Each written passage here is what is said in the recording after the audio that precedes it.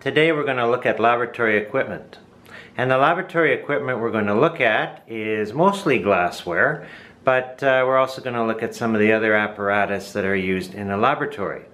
One of the things we're going to start with today is, let's take a look at the most common chemistry lab glassware and equipment. Glassware is found in abundance in laboratories and comes in all shapes and sizes. Pipette, burette, beaker, conical flask, measuring cylinder, test tube, funnel, etc.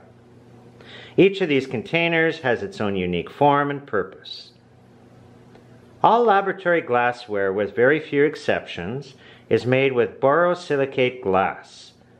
Borosilicate glass is made primarily using silica and boron trioxide. This glass is extremely resilient to heat and chemicals. Beakers are the most common type of laboratory glassware. A beaker is a glass container with a flat bottom and a small spout for pouring. They are primarily used for pouring, mixing, and measuring liquids.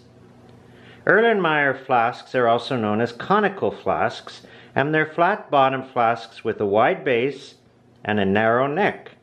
Their shape makes them ideal for swirling liquids to mix them without the risk of spilling.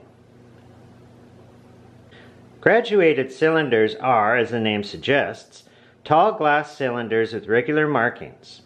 A test tube is a small cylinder of glass, usually 3 to 4 inches long, opened at the top and closed at the bottom. Test tubes can be round-bottomed, flat-bottomed, or conical-bottomed, but round-bottomed test tubes are the most common. Test tubes are typically used to hold, mix, or heat small quantities of chemicals, especially for quantitative experiments. Pipettes are long, narrow tubes tapered at one end. They are used to measure and dispense specific volumes of liquid.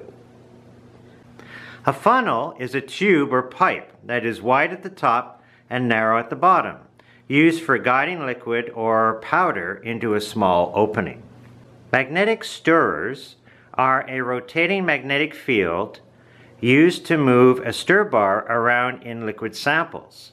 The movement of this stir bar mixes the sample thoroughly with rapid movement and agitation. Of course, we also use a burner for heating up liquids and fluids, and of course we can use it as well for sterilizing equipment.